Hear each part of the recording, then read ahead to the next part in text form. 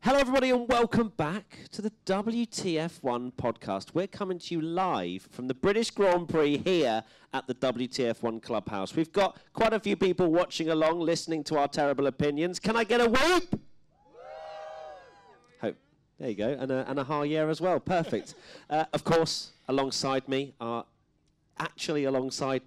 Tom Bellingham IRL. and Katie Fairman with microphones. I know it looks a bit weird probably for you guys watching, but that's so that everybody else can hear as well.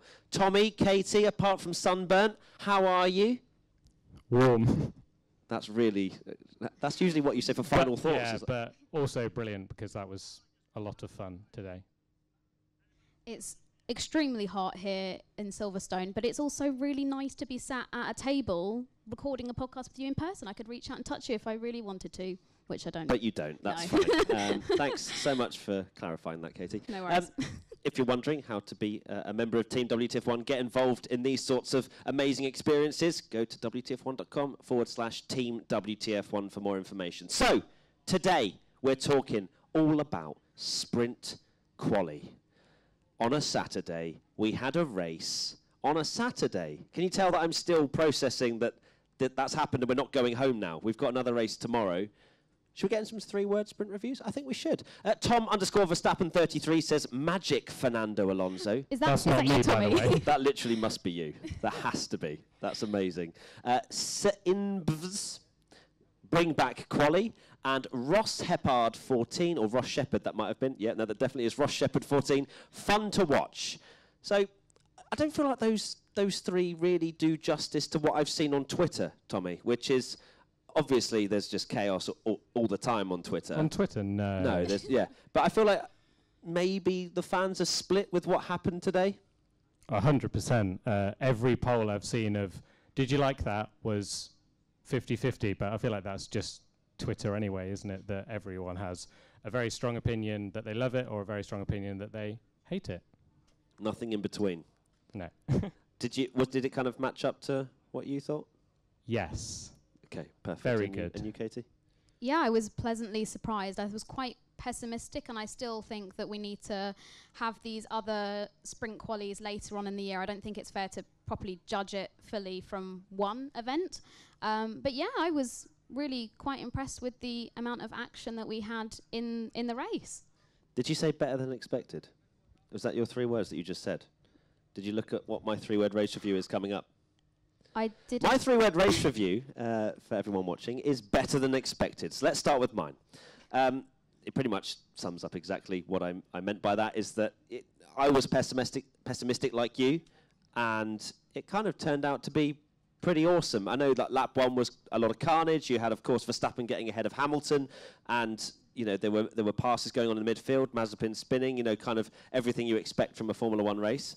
And I don't know if that maybe swayed my opinion a bit more positively than perhaps the rest of the race, but still, I thought it was better than I thought it would be. Yeah, I went in looking forward to it because I don't like practice, and it replaced practice. And my view of it was that even if we got a pretty boring race and maybe not a lot happened, it's still more exciting than a practice session because you have the hype of the lights going out. On the parade lap, everyone was so excited. Like I think even the people that had really dismissed it, as soon as you had the parade lap and stuff, everyone was getting super hyped. And then the start of an F1 race is one of the best bits about Formula One. It's just so good. And so to get that again, and it's replacing a practice session, it's like, well, yes, please. But then, it did actually end up being quite a good race, even though they don't want to call it a race, but it is definitely a race. And I don't know why they're denying that it's a race when there's points awarded for the top three, and it was definitely 17 laps of racing action, but it's still qualifying. That's the weird thing, is that pole position in the record books goes to Max Verstappen despite Lewis Hamilton getting the fastest lap time on Friday, which I don't agree with. I don't think many drivers do either. Like Vettel's come out and said... I don't like that at all. No, it doesn't make any sense. I'm happy to go off on a rant later about that, but... That's the one thing I don't like as well is, they could still have it. Why isn't Verstappen the sprint king? that they awarded in qualifying, and Hamilton gets the pole because he's like for the stats, like Hamilton gets the pole because he was fastest in qualifying. It was very weird seeing a car cross the line and having Crofty go, and Max Verstappen is on pole position. It was like, what? Yeah. It just feels more like a red flag, doesn't it? You know, we've just kind of had 17 laps that we wouldn't usually have. We're now got a red flag, and then everybody can choose whatever tyre they want for tomorrow, which is crazy to see. At Levicious X comes in with a question: if the sprint proves to be a success by the end of the season, do you think it could be implemented as the permanent qualifying format? With new regulations next year, it could actually be a good idea to keep everything fresh. I don't want it to be permanent. I feel like it's a nice change to the layout that we're used to in Formula One, but I'm not sure I'll be sold on it as a hardcore Formula One fan since I was very little to see this every single week, because I'm still not sold. I think it was a good race today. Whether we need to change it permanently and for all of the races, I don't know. What do you think, Katie? I'm quite awkward with this because I like change, and I like the fact that Stefano Domenicali has come in as the president and CEO of Formula One, and he's not afraid to shake things up, and big respect to him for that. But I also like the traditional side of things. Like you, we've grown up watching Formula One with practice followed by qualifying. The order of qualifying is the starting grid, and that's just the way it is. So I'm still kind of in the middle. I'm sitting on the fence a little bit, but I don't want to see it as a permanent addition. I think with the way that Formula One has branded this, you know, we've seen loads of snazzy graphics, and they've obviously put a lot of commercialization behind this. It's now sponsored by Crypto.com, and I've got a feeling in my gut that this is going to be something which they're going to put a lot of energy and effort behind, and we could see more of them maybe from next year, like 5 sprint qualies in a year or something rather than the 3. Do you reckon it's maybe even, well, I mean, I say this like Formula One aren't trying to make money at all times. This is almost like a way in which they can get more sponsors involved in a different race that, you know, brings a completely newer audience as well. And we've seen that with the amount of fans that have been here this weekend. Obviously, excluding the fact that this is the first British Grand Prix like since 2019 that fans have actually been able to attend, and it's been fantastic to see so many people packed in the grandstands and stuff. But yeah, like, it's encouraged people to buy Friday tickets. I mean, for Tommy, I'm sure you could think of maybe not nothing worse, but like spending time coming to Silverstone and camping just to see some practice. At least this way you'd be able to see qualifying. So I feel like it's drawn more people in for that reason. Yeah, I mean, I obviously slate to practice a lot, but when I'm at a track, I like going to, you know, it's a great chance to see cars, so there's no denying that. But from my perspective, it's always been that normally we start the session with 3 pretty dull, well, in my opinion anyway, like 3 sessions that essentially don't have much meaning, especially from like a results perspective. Yes, they're setting up the cars and all that, but you get 3 sessions. So it's not until Saturday afternoon where there's something where you know, properly hyped and something's really cool. So with this format, you get 3 meaningful, exciting sessions. I don't me liking this is not me saying I don't like qualifying. We had a fantastic qualifying yesterday, and we got to enjoy it, and it was brilliant. And we also had this, and we also have a race tomorrow. You're essentially having 3 really good bits of action every single day. So there's no, I personally just can't see why this is not the best format, really. You make a really good point about the fact that the first 3 sessions of a weekend, especially when you go to a Grand Prix, when I was younger, Friday was very much the boring day, you know, where you would see the most Formula One cars, and of course, you know, it's amazing to see them, but in terms of meaningful sessions, it wasn't until Saturday where you could actually fully get your sort of claws into it. So, yeah, I completely agree, and I just feel like this will be the layout that Formula One want to go towards, because, I mean, we saw Friday. I mean, we've obviously here at the British Grand Prix, Friday was jam-packed. Don't know how much of that is because obviously it's a test event and people are allowed to come along and everyone's been cooped up, but yeah, it felt good. It felt good to have something on Friday, and, you know, some people are saying it takes away the meaning of the race tomorrow. We'll see. I think that there is... There's no way they're not going to watch it, though, when people say that. It's like, as soon as the cars are on the parade lap tomorrow, you're going to be hyped again and forget about what happened today. People love to complain, don't they? That's the main thing of social media. Next question. Lewis Tiago 1409 says, do you think the sprint should be even shorter? At the end of the race, there wasn't that much going on anymore because the tyres were going and there weren't that many overtakes anymore. I mean, there's not really much point sending them out if it's any shorter than that, in my opinion. I think 17 laps is good, and it was gone in a flash. It probably was for people watching as well, but when you sat there in the grandstands, it was done in 17 laps. And, you know, you're so used to seeing a 70-lap race, 60-lap race that I think any shorter than that, and you're kind of taking away the entertainment and the potential jeopardy that you might have a little bit later on into the race, especially when you have the opportunity for Bottas to start on the softs. You know, if it's even shorter, we maybe won't have that strategy difference because everyone will just whack on the softs and go, you know, full pelt. Whereas we had that slight element of strategy, which obviously didn't really do too much apart from Valtteri not being able to get anywhere near the front two, which was strange, to say the least, because I thought he would be on the attack, but in fact it was Verstappen that got past Hamilton. So, yeah, I don't want it any shorter. I think it got to sort of like lap 14, lap 15, and I thought, this could probably do with like wrapping up here. But then... just finish the race. That's it. Just 3 laps. Bin it off. Throw the flag. Yeah. But then, you know, in future sprint qualifying, it could be that we have a really intense battle for that last championship point, like I thought we were going to get with Bottas, or maybe Leclerc catching Bottas and taking that championship point. So I, for now, will say that, yeah, I think 17 laps is a good sort of ground to work from, because if we start saying, oh, it should be shorter now, and then we could cut out potential like awesome racing action later on in the year, that would be a bit daft. Yeah, and you said it perfectly at the start as well, that you can't judge it by just one race.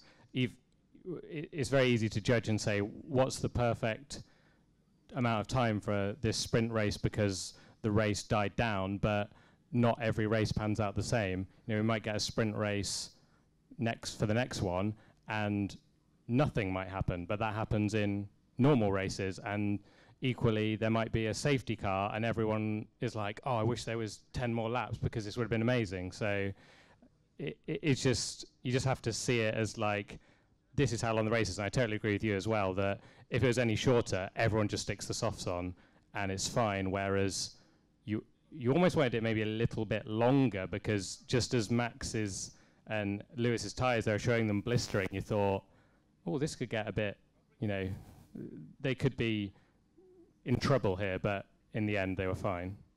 And it's crazy to see them go, you know, into the 1 minute 30s straight away. You know, not in a normal race, 70-lap race, of course, full of fuel. You'll see them sort of tootling around, just, you know, building the tyre temperature and things like that. Whereas this time, they were just straight flat to the floor for 17 laps, which Max said he really enjoyed, which was quite interesting. But yeah, I don't want to shorten it down. And, you know, you might have a bit of rain in the air for one of our sprints in the future. And can you imagine that? You know, the Haas probably not changing to wet tyres and just staying out on the dries and potentially winning. You don't know. So that would be insane if that happens. Yeah, I mean, we'll clip this. Yeah, clip it. It's going to happen.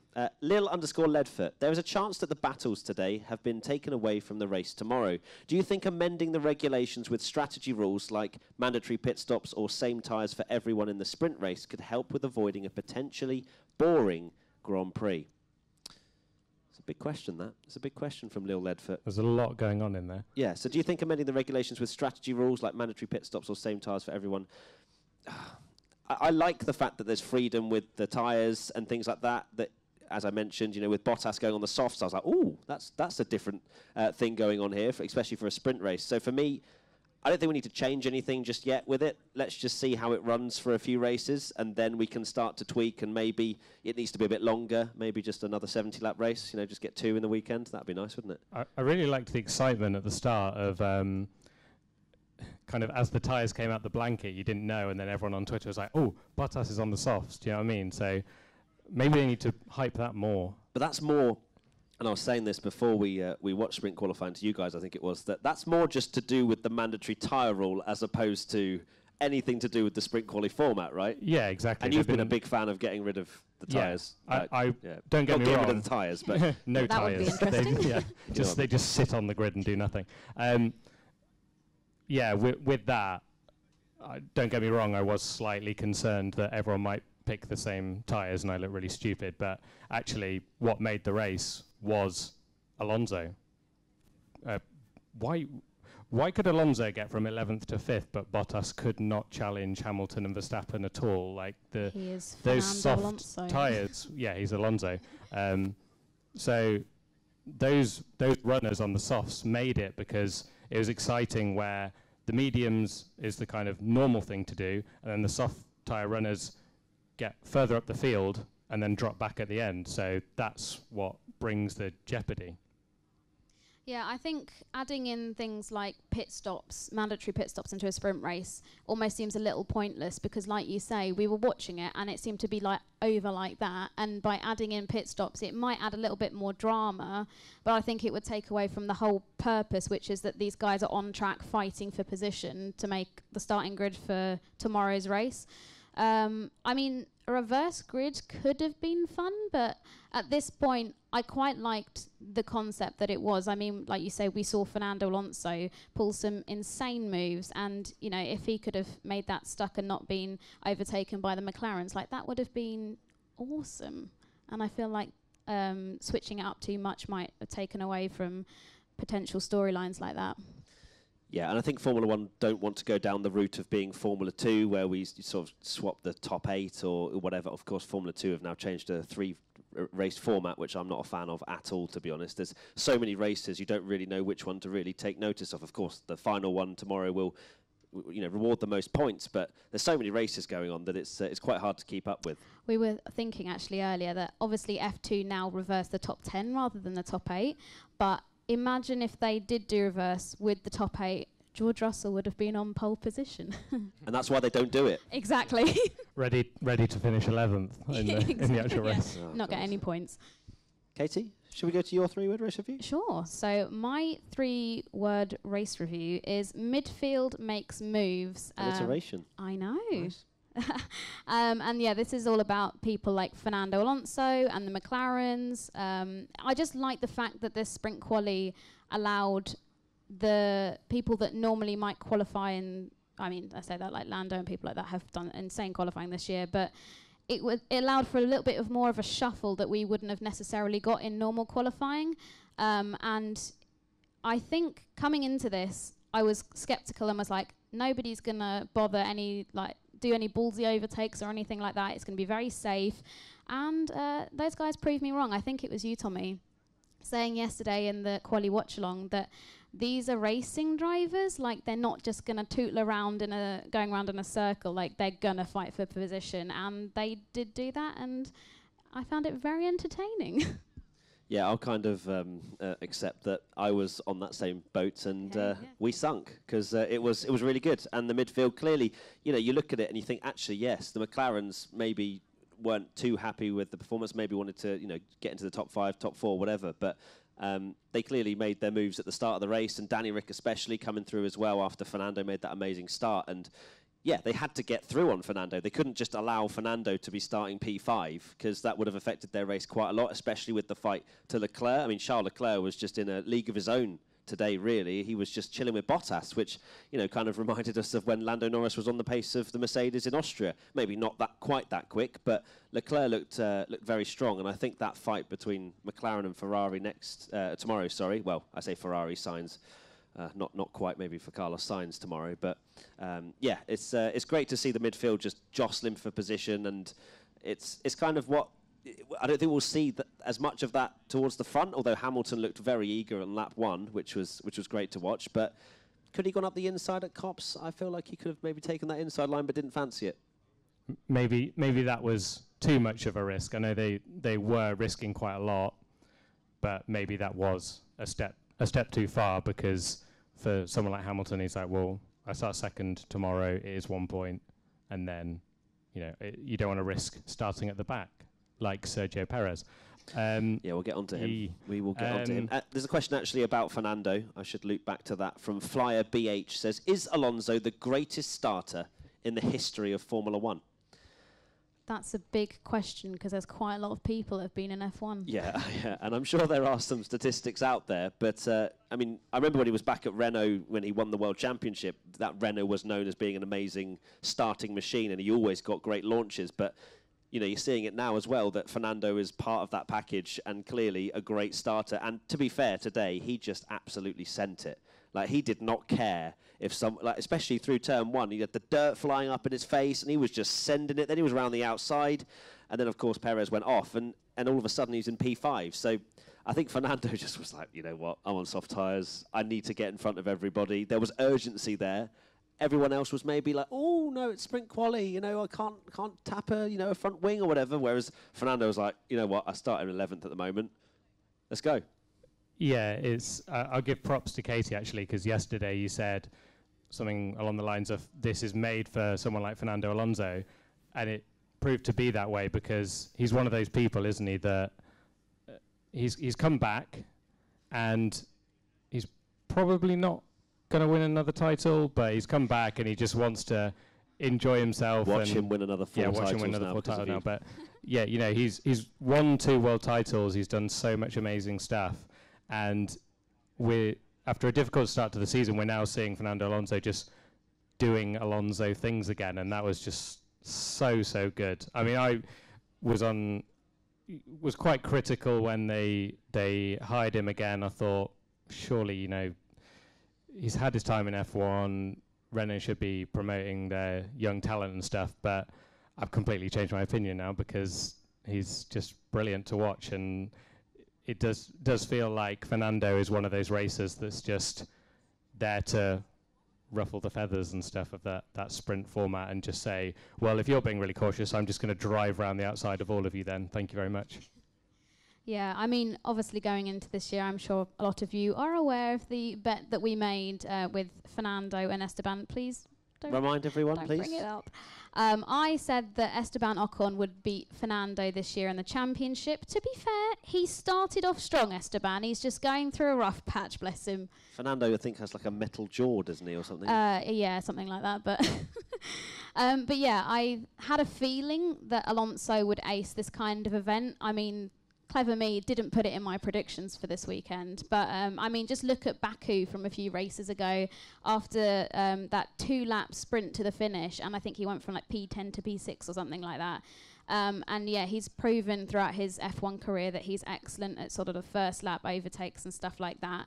And I was also quite optimistic about Kimi Raikkonen because he was also on the softs and he was way far back. I think he made up 4 positions in the first few laps of this, but yeah, he was another one. He was 17th and finished 13th, so he was the other big winner. And if you think back to Portimao last year and that incredible first lap that he had where I think he overtook like 10 cars or something like that, I have high hopes and kind of similar to Alonso, to be honest. Like, maybe he just thinks, oh, well, I've been here long enough. Like, I know what I can do, or like, I might just risk it because I was only starting in P17 anyway. And he could be one to watch in these other sprint quali events. Experience shining through, then maybe for Kimi and Fernando. Another question from Saiful Amran. Does today's sprint fully disprove the theory of no one would want to take risks? I don't think it fully disproves it because I still think that at the front it's not worth the risk. And of course, we just spoke about Hamilton going up the inside at Copse. You know, that's probably too much of a risk, especially being behind Verstappen in the championship. In the midfield, it certainly has disproved the theory that they're not going to go for it because they're just mad and they just want to make up 1-2 positions because that is crucial for their fight in the midfield during the race. Of course, the front three will, you know, just go off into the distance. But, you know, P4, P5 potentially on the cards, especially with Perez having that mistake, which we should probably talk about right about now, do you reckon, Tommy? I mean, Sergio, it was a bit of an odd one, wasn't it? Through Maggots and Beckett's, just lost the rear. And I was listening to an interview that he had, and he seemed a little bit bewildered, just said he was a passenger, and not ideal. No. Your prediction being Alonso would have a good sprint race. I thought Perez, of all the drivers, would be one of them that, you know, he's not been qualifying well, but the race is where he really comes alive. And with the fact that they're allowed a free tyre choice. I really expected Perez to be one of the people that would go on the soft tyre, because he's the one that can make those tyres last for ages. He is like a tyre god, isn't he? Yeah, exactly. So I was really surprised he didn't try that, but really surprised that he was the one that threw it away. And the sketchiest rejoin I've ever seen, I audibly was shocked. We gasped, didn't we? Everybody watching in Clubhouse. Yeah, exactly. It was just, oh my goodness me. It was, that could have been so bad, the way he was kind of losing control of the car on the grass. And I think it was Sonoda came past at full speed. And when you see a car that's barely moving, it really puts into perspective just how fast Formula One cars really are. Because when you see the onboards, you don't tend to tell, because you've got no sense of speed. But yeah, that could have been really, really bad. But yeah, he's starting last tomorrow. He retired in the end, so yeah, he'll be at the back. I think we were surprised that he rejoined at all, to be honest, with the camera angle of him flying off at Chapel and somehow managing to miss the wall. I was expecting a huge crash, and obviously continued on, then retired the car because, well, I mean, the team are allowed to retire the car if they think there's any sort of risk of damage, and they can also change the setup if they then retire the car. So they can, make a few tweaks, and going into tomorrow, at least they can, make Sergio's car, from the learnings from today, tweak a few things here and there to give him a chance to maybe get into the points at some time in the race. So, yeah, not ideal. And there's another bad rejoin we should probably mention, which was Carlos Sainz after his little tangle with George Russell, which, as of recording, is still being investigated, as far as I'm aware. Is that correct? Yeah? Yeah, good? Yeah, both nodding? Well, I'm sure it's probably been solved now, but we don't know. Cool. All right. Well, we'll find out after we've done this. But yeah. So then, obviously, there was that collision where George clearly just understeers into Carlos. I'd be very surprised if he doesn't get a penalty for that, to be honest. And then Carlos just kind of bouncing along the grass, and then just came onto the track. And I know that one car had to take avoiding action. I'm not sure who it was. It was one of the lower cars, maybe an Alfa Romeo or a Haas. But yeah, it was very sketchy from Carlos. And again, I would be very surprised if he doesn't get a penalty as well. Yeah, again, just these drivers that a lot of people thought would be so cautious. It was maybe not as crazy as normal starts, but there certainly was. It wasn't any less crazy than a normal start. There definitely wasn't any kind of caution there. One thing I wanted to mention, actually, kind of going a little bit back to the person saying about the length of the sprint race. And with this question of does it prove that drivers don't want to take risks, I think what worked really well is that the drivers are hot-headed at the start, and when you're side by side with another car, they don't get that chance to back off and an engineer tell them to slow down and save it. You don't get that bit in the race where maybe 30, 40 laps in, they're just like, right, save the car, settle down, get out of the dirty air. You don't get that. So I think that is what makes the sprint so good, is that as it's about to simmer down, it ends, so you don't get that kind of dull bit, I guess. The next 50 laps, basically, is yes. What you're saying. Yeah, but that's a very good point, actually. They're just basically surviving on their instincts at the start of the race, and then they also know that they don't have to really take into much account tyre conservation. Of course, the Hamilton and Verstappen's tyres were blistering at the end, but that's because they were going pretty much maximum attack. So actually, speaking of tyres, great segue. Tommy, your 3-word race review, please. My 3-word race review is tyre gamble fun. Kind of mentioned it a fair bit already, but for me, Alonso obviously was incredible, but not only that, I'm so glad he did it and it worked, because my concern is if it hadn't worked, people would say, oh, maybe in the next race no one does gamble. But because Fernando Alonso has proved that you can actually kind of do that, everyone's then, for the next sprint races, are going to go, well, we're in the midfield. Maybe it is worth doing something a little bit different, because Alonso, yes, he dropped a little bit back at the end, but he started 11th and finished 7th, so it worked.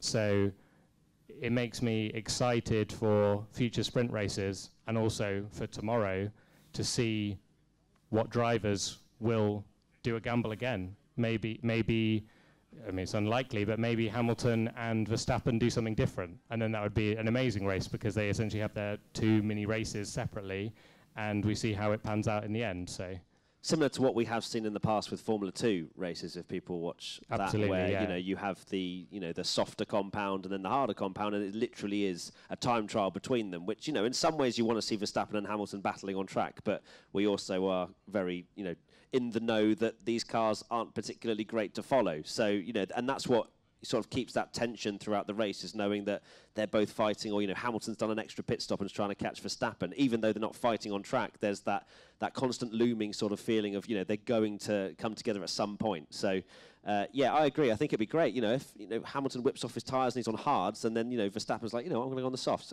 That's not going to happen because the softs aren't a great race tyre, clearly, from what we saw in the first 17 laps of this sprint quali. But going between the medium and the hard, then you might actually see a fight for the lead if Verstappen decides to go on a different tyre strategy, as you say, slightly worse start. Who knows? So yeah, there's going to be some gambles out there for sure, because you might have further down the midfield, you might have some that go, what, I'm going to gamble on a safety car pretty early, whack on the softs, and then they'll be able to come in to change their strategy. So again, that's not really sprint quali, that's the Q2 tyre rule, but that's one thing that I think definitely would open up some opportunities for action. I think so. I was intrigued to see how bad these mediums were blistering, especially for Hamilton and Verstappen, but like their team bosses said, it's just because they were pushing so hard that they started to blister like that. But yeah, I like the jeopardy that we had at the start of not knowing, like you say, who's on what tyre, and I think that's something that is severely missing just generally in like other qualifying and stuff like that in the race. So yeah. Lovely stuff. Lots of discussion from the sprint quali. It's a lot of talking considering it's only been 17 laps of racing. I know. We interrupt this WTF1 podcast for a very quick chat about our sponsor for this episode, ExpressVPN. Watching Netflix without using ExpressVPN is like paying for a gym membership but only being able to use the treadmill. You're pretty limited. ExpressVPN lets you change your online location so you can control where you want Netflix to think you're located.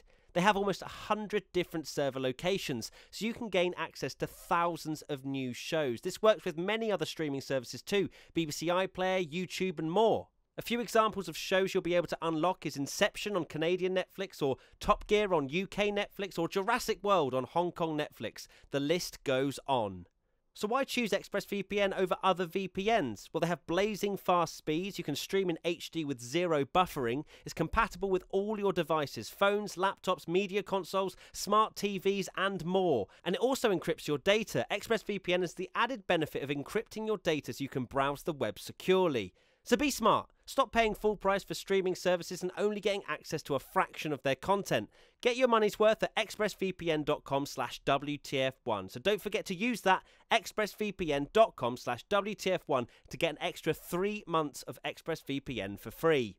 Right, back to the podcast. But let's move on to a man that will be, I'm sure, happy, but also maybe a little bit disappointed because he finished a position lower than he would have started had it been actual qualifying, which is George Russell, who, I mean, you had the meme ready to go. You actually sent the meme out about George Russell finishing in the top 10. I saw Tommy making this about halfway through. Yeah, oh yeah, he knew it was going to happen, but then you actually pressed post before he'd actually finished. Yeah, I kind of forgot he hadn't crossed the line yet, so thank goodness he didn't bin it on the final lap. The jinx didn't work this time, thank goodness.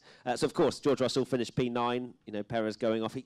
George doesn't seem to quite have starts nailed. You think in P8, maybe to be able to at least keep that position, but he seems to just drop down a few positions, especially when he has such a great qualifying performance. So maybe there's something there. Maybe he's just a little bit nervous that, he's in this great position, doesn't want to throw it away. You're going to have the likes of, Imola in the back of your head and things where you've thrown away potential points finishes. So you say that, but in Sakir, that start to get past Bottas in turn 1 was pretty good. But maybe that's because he was like, I haven't really got a massive grid. I literally, it's clean road. I think, to be fair to Russell, you can't really criticise him for dropping back when he's taking the second worst car onto grid literally into rubbish bin Q3, around the track. when Well, Latifi's there. There's the argument that it maybe isn't the second worst car, but I mean, when you're being matched up against Nicholas Latifi, who hasn't really gotten out of Q1. This is another thing. I do really wish George, don't get me wrong, I think he's an incredible driver, and I would like to see him in a Mercedes, and I think he would do well. But it's one thing that is really disappointing is his two teammates have been Kubica, not the old amazing Robert Kubica, and Nicholas Latifi. So, yeah, it is really hard to gauge just how bad the Williams is. There's no denying it's not a good car, but would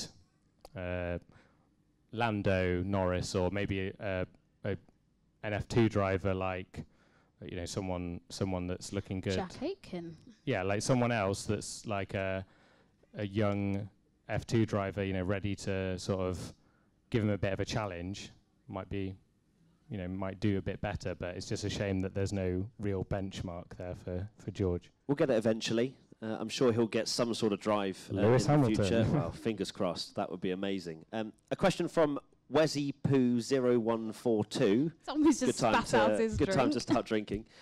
Can we do a 10-to-1 point system for the top 10? A, to make every spot mean a little more, and B, so Russell could get his point. Not a fanboy, just passionate, he said. So I don't think 10-to-1. I think I mentioned to you guys maybe the old points format where it's like 10-6-4-3-2-1 or maybe 8-6-4-3-2-1, something like that, where the winner gets a bit more. I understand that Formula One don't want to put too much emphasis on sprint quali giving too many points, but at the same time, I would like to see maybe the top 5 rewarded, top 6 maybe, where those midfield battles, which, fair enough, they're battling anyway. They don't need any more, reward than to get higher up the grid. But I would like to see maybe the top 5 get points, and then maybe a little bit more for the winner as well, so that we get to see Hamilton and Verstappen maybe going a bit harder than we might see with only 3-2-1. I mean, that's literally just the fastest lap if one of them finishes first and the other one finishes second. So that's my thoughts. I am also in agreement with, I think top 5 should get points. I think top 10 is a little bit insulting to the normal 300 kilometers that the guys drive on the summer. Insulting.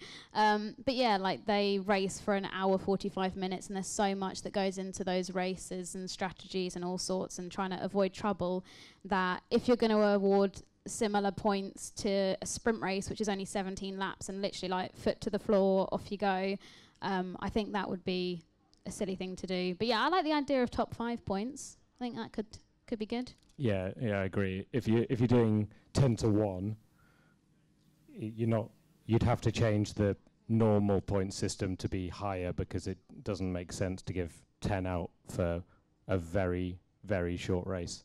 Have you swallowed a voice changer? You sound so deep now. Hello. Amazing. Right, next up. We're not actually going to do ABCDF1 as it's too short to really rate, and we don't want to take that away from the actual podcast we'll do tomorrow, where we still won't know where the Alfa Romeos or the Hasses were during the race. But the rest of them we will rate tomorrow. On ABCDF1, if you do vote on the website, check the website as soon as the race finishes, because we're going to be recording our reaction podcast on a Sunday rather than a Monday. So yes, if you do vote, please vote soon so we can include your voting in our podcast. Indeed. And then really we can all disagree. Do you want to take over? Honestly, no. It's great. Really, no. So we're going to do, what was it that you called it? Stars of the Sprint? Well, Is that what you I want? wrote that in the cheesy sheet, name? and I didn't even realise until I read it back that it does sound like something F1 would probably call it. Let's do it. Let's do it. Let's go like gimmicky. Speed King Award, or whatever they called the The thing. Heineken Star of the Sprint, or something weird like that. But yeah. This podcast is not sponsored by Heineken. Carry on. Yeah, but yeah, star. I just put Star of the Sprint. Okay, Star of the Sprint. We'll go with that. Star of the Sprint. So we're going for 1 star. Is that correct? Or stars? We can go 1 Stars? star. I think it'd be very honestly, easy. talking of this, I think Heineken should sponsor it, because their logo is a little star, isn't it? They'd be literally stupid not to, but anyway. That was the joke. Oh, okay. Right over. And moving on. So I mean, obviously Fernando Alonso's in that equation. Should we just be a collective sort of discussion rather than my star of the sprint was? Yeah. Or, Well, yeah? yeah. I mean, Fernando, I think Danny Rick was actually particularly impressive, not because he was star of the sprint as such, because Lando still beat him, but it was much better from Danny Rick, and he was great in quali. He was with Lando, and once he finally got past Alonso, he was kind of matching Lando's pace as well. So it looks good for tomorrow for Danny Rick. If he manages to jump Lando at the start, then he may well be the first McLaren to finish. So Danny Rick at least caught my attention. Charles Leclerc was also great for pace, but in terms of, I don't know what the actual terms and conditions are, Tommy, for what a star of the sprint is, but it has to be Fernando let me because, he was acting like everybody else was a ghost car, and he just kind of just sent it and managed to hold on. So, yeah, Fernando. Yeah, 100% Alonso it's got to be. Anyone else that took your fancy? Kimi was a big winner because he was not great in qualifying and did well, but just Alonso is just the star of that whole race, and everyone just saw the old Alonso again. Do we have like a really cheesy award as well to give him? That'd be quite good. Yeah, no, that'd be cool. We don't have budget for that. Katie. Yeah, I think if you don't say Fernando Alonso, then you're very silly. Very silly. I had to be careful. I don't want to insult everyone that didn't think the same, but yes. That's just Katie's way of saying more rude things. Right, so that's pretty much it. That's the end of the document. We've never done one of these Saturday sprint podcasts. So, Tommy, final thoughts? I'm so glad the sun is setting because I've been so warm today. My glasses have fallen down about 40 times because of the amount of sun cream that's on my face, so it's just like a slide. Katie?